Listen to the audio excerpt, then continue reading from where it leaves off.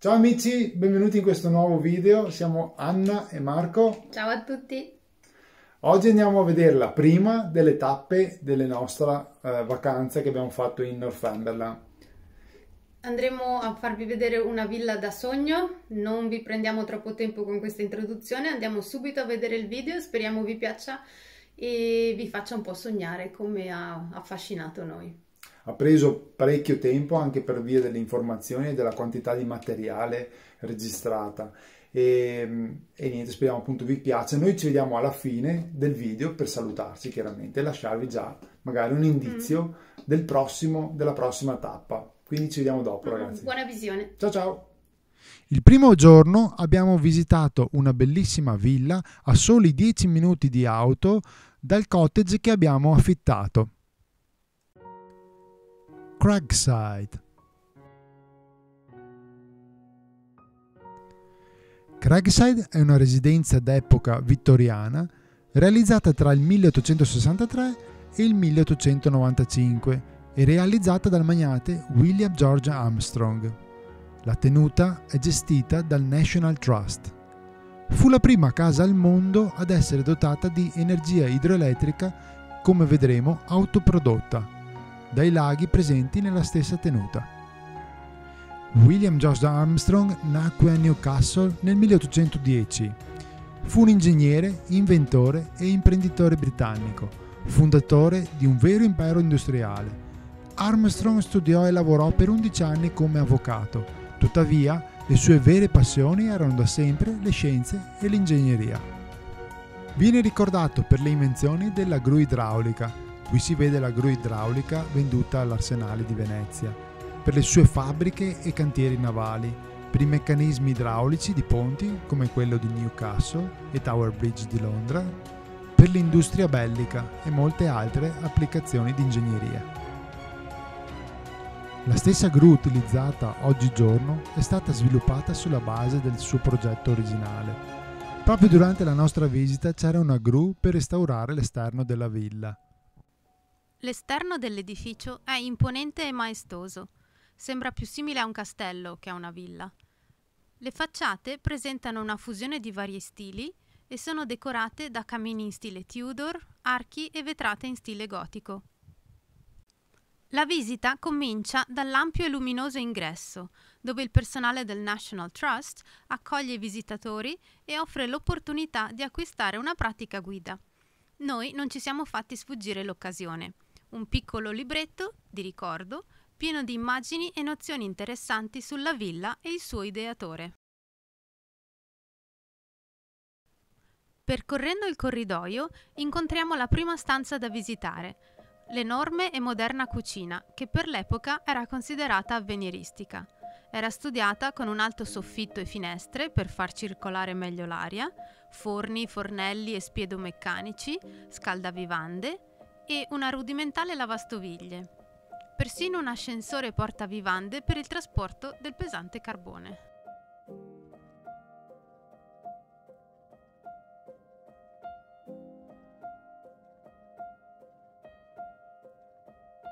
Con nostra sorpresa, al piano interrato abbiamo trovato anche una zona spa, come si dice oggi, dotata di un bagno di vapore, una vasca fredda, un bagno caldo, una doccia e il bagno turco.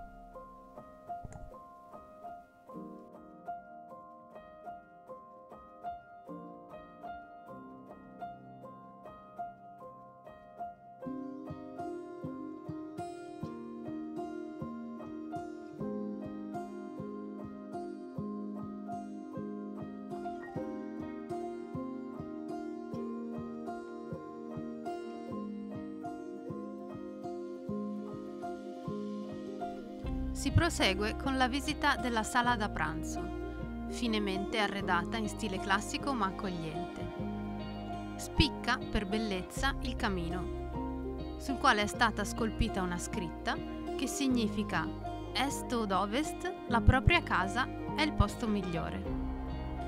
Da notare inoltre le finestre in vetro colorato ad opera del famoso designer William Morris in stile Art Nouveau che rappresentano le 4 stagioni. La libreria poi è considerata uno degli interni meglio conservati d'epoca vittoriana. Sembra essere ferma nel tempo, grazie alla cura dei dettagli che offrono uno spaccato sulla vita del periodo. Nella famiglia Armstrong la lettura, la curiosità e la conoscenza erano imprescindibili.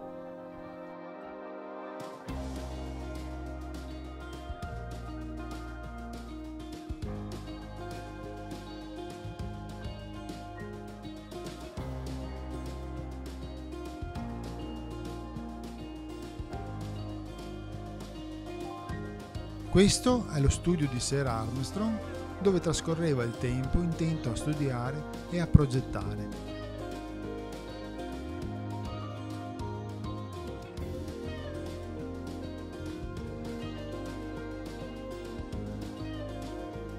In questa stanza si possono ammirare eccellenti pezzi d'arte dell'Asia, in particolare dal Giappone.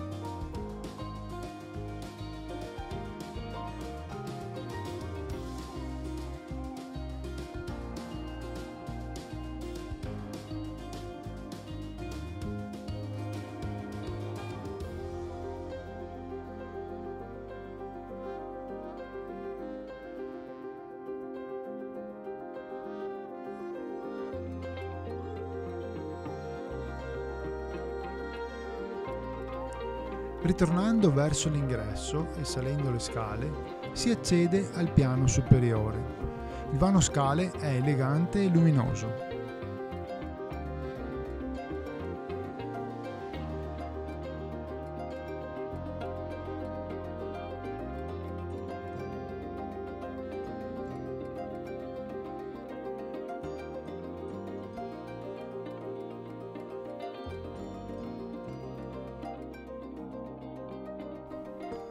Il gioco di luci creato dalle vetrate colorate e dalla scelta cromatica degli interni crea un'armonia particolare.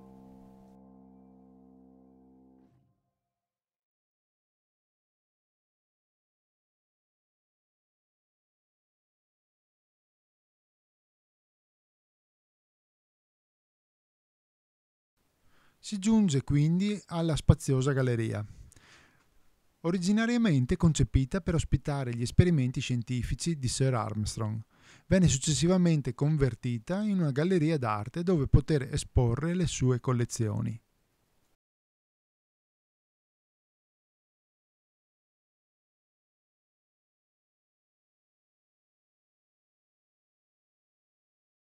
La Owl Suite, ossia la suite dei gufi, divenne quella principale per gli ospiti importanti, come il principe e la principessa di Galles nel 1884. Tutto nella stanza è armonioso, elegante e riccamente decorato.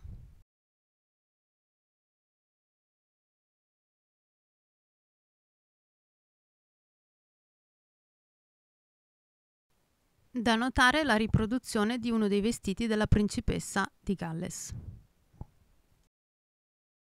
E per il piacere degli uomini, ecco la confortevole sala biliardo, dove gli ospiti si intrattenevano e si divertivano e passavano ore felici.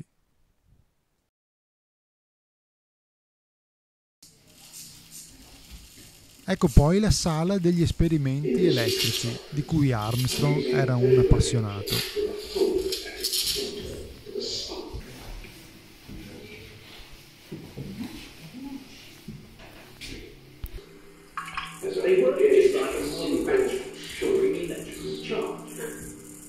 These are connected up to our modified William George generator.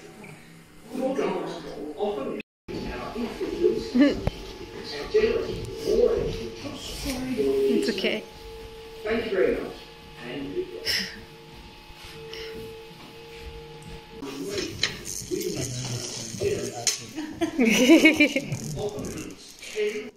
Abbiamo trovato particolarmente affascinante la sua passione per la fotografia delle scariche elettriche, qui riprodotte successivamente, tutte uniche quasi come i fiocchi di neve. In una stanzetta poi si possono ammirare stivali e cappelli d'epoca.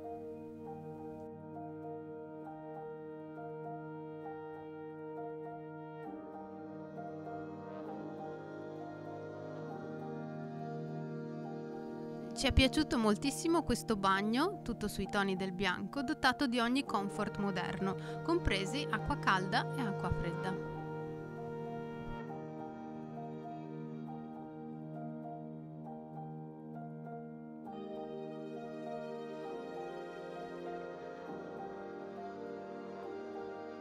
Molto particolare è poi la bamboo room, ossia la stanza del bambù, così chiamata per l'utilizzo del bambù come materiale per la costruzione dei mobili.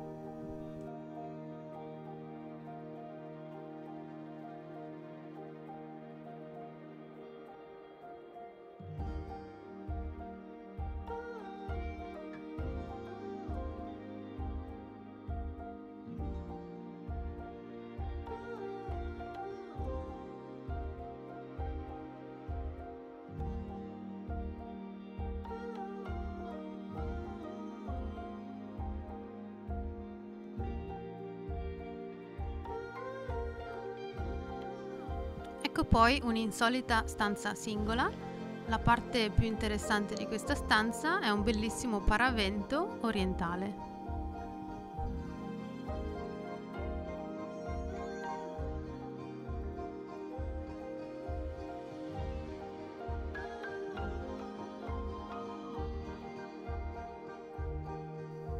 Questa poi è la stanza rossa, che sembra ferma nel tempo grazie ai suoi dettagli tipici dell'epoca.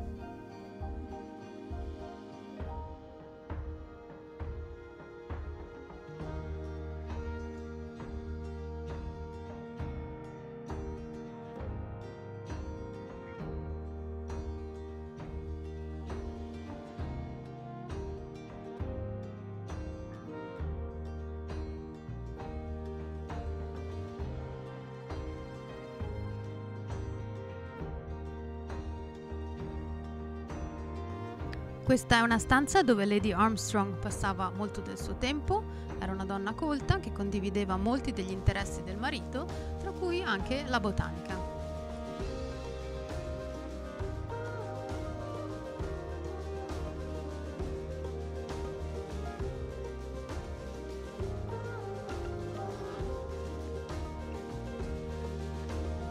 Da notare poi questa bellissima stanza tutta colorata.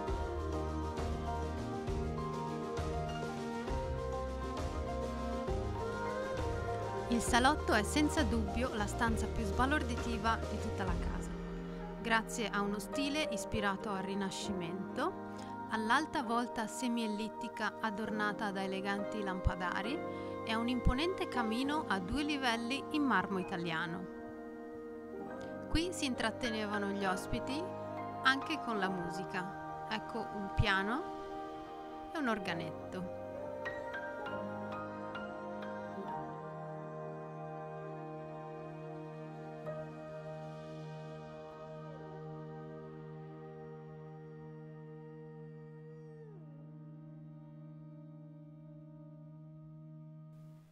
La parte che ci ha colpito di più sono stati tuttavia gli esterni. La tenuta si estende su 8 ettari appositamente studiati come cornice spettacolare intorno alla casa. Si stima che vi siano circa 7 milioni tra alberi e arbusti. Ora vi mostreremo il giardino roccioso, la pineta e i vari giardini della tenuta.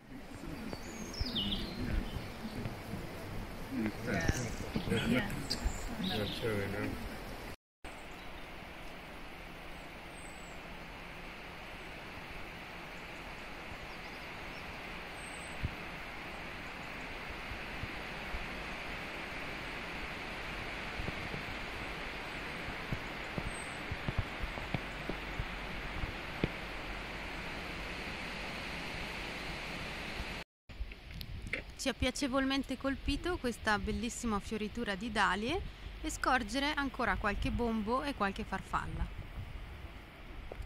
Nella serra non siamo potuti entrare, ma si potevano intravedere degli alberi di fichi e anche della vite carichi di frutti.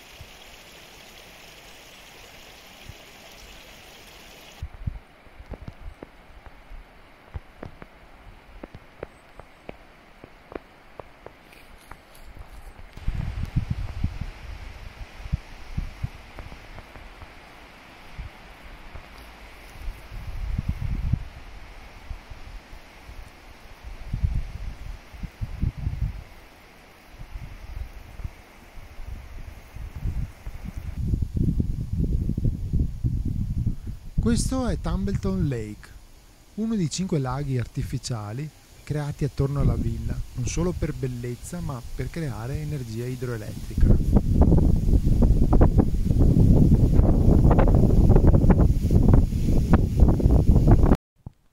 Appena sotto il lago si trova la pump house, ossia una pompa idraulica che serviva per portare acqua potabile di sorgente alla casa.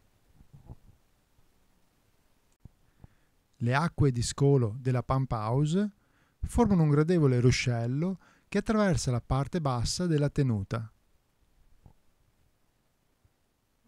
All'interno della pump house troviamo i macchinari e lo schema che ne dimostra il funzionamento.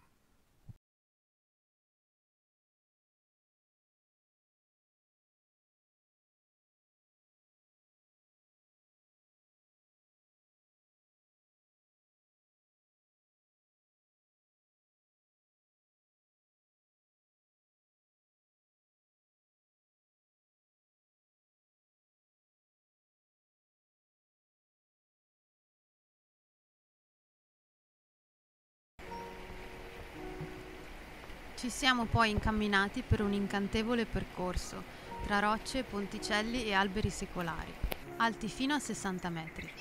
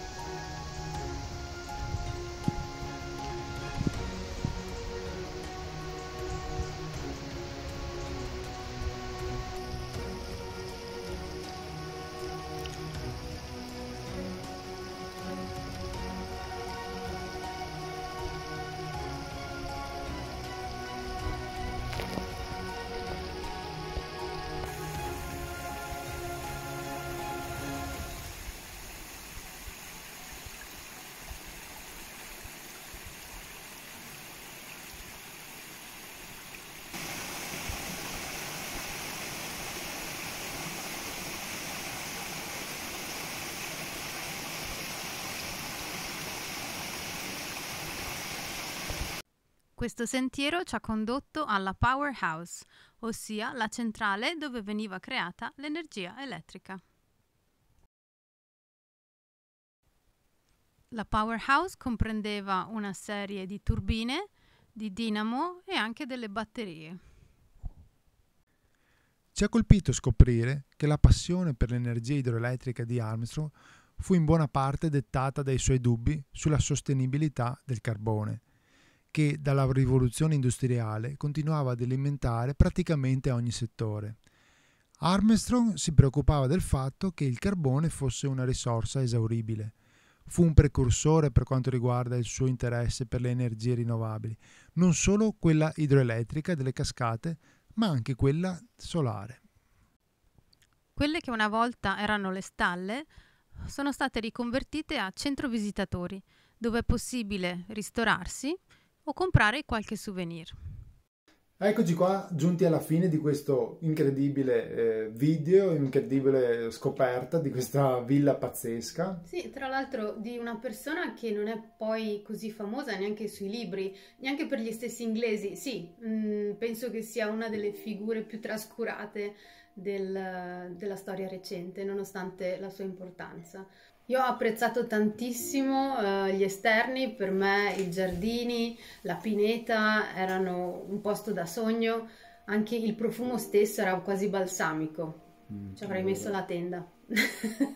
Erano magiche anche le foglie che cadevano dagli alberi in pieno autunno, sembrava proprio un set. Sì, era bellissimo. Incredibile. A me ha particolarmente affascinato la figura di Sir Armstrong, perché per il suo tempo era un po' l'Elon Musk, diciamo, britannico, e ha cambiato il mondo perché grazie alle sue invenzioni, diciamo, ha portato una miglioria nella vita di tutti i giorni, che se pensiamo appunto alle barche che dovevano essere scaricate magari da centinaia di uomini, lui facendo così Poi, senza contare che dava lavoro, abbiamo letto, a circa 25.000 persone a Newcastle, quindi sì, aveva creato un'economia. Un impero proprio, quindi...